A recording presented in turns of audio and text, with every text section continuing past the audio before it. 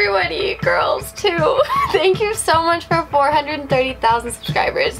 I'm 70,000 away from 500K. I think it's gonna be achievable. Like, I think we could potentially get it before summer if I really put in work and bang out good videos.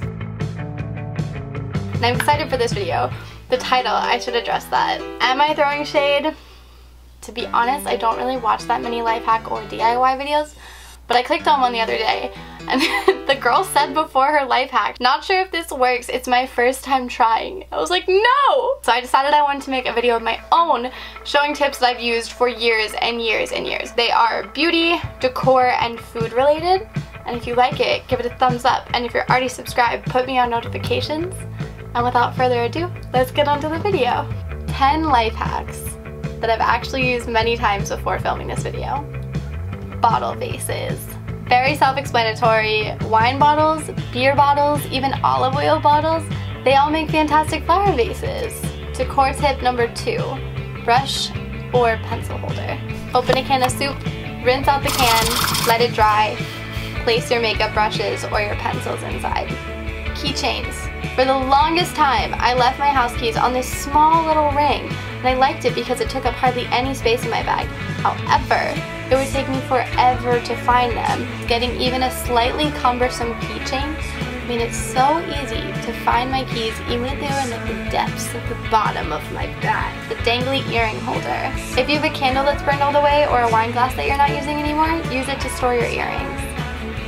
Cold spoons. If you wake up in the morning looking stung because you ate too much salt, you slept on your face, or maybe you just get puffy eyes when you're tired, put cold spoons on your face to bring the swelling down.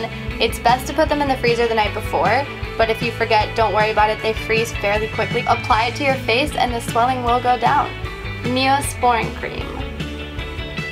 Not the ointment. If you're like me and you cannot let a zit stay on your face without messing with it, meet your new best friend. Put a dab of Neosporin on your pick zit and let it sit there. If you're not doing anything for the day, like, leave the actual glob of Neosporin on the cut.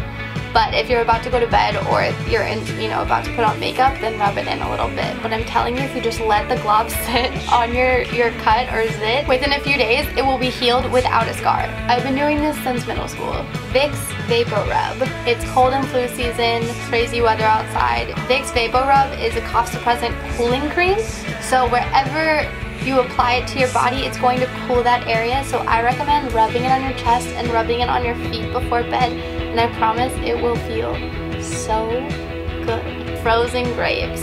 These by themselves are a fantastic snack. They taste like bite-sized popsicles. Recently I've discovered that if you put them in your wine, it keeps your wine chilled and it works so much better than ice because it's not going to dilute the flavor.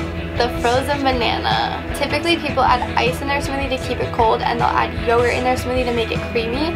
However, ice dilutes the flavor of your smoothie. Don't use ice. Always frozen fruit. Always frozen fruit. A banana is a really good replacement for yogurt. So if you freeze the banana, it's the perfect solution. The peanut butter and jelly bite. So one of my favorite late night snacks, I'll just take a spoon and I'll scoop half of it with jelly and the other half with peanut butter and just have that as a bite. And it's really good as a late night snack because the volume of the food is very small because it's so calorie dense. So it'll keep you full, but it's not going to actually fill your stomach up because when you're going to bed, you don't really need a full stomach. So it's a nice little late night treat. Good stuff, right? All so self-explanatory, but you probably were watching this like, fuck, I had soup for dinner. I totally need a makeup brush holder. And thank you so much for the positive feedback on my last video. I was hella nervous to upload that because it's not as cutesy as the other ones. With the positive feedback, it made me think that I can make more videos like that, and so I want to. Like I said, trying to hit 500K subscribers, so I gotta up my video game. I gotta put out more. And I love you guys. I will see you next week in my next video.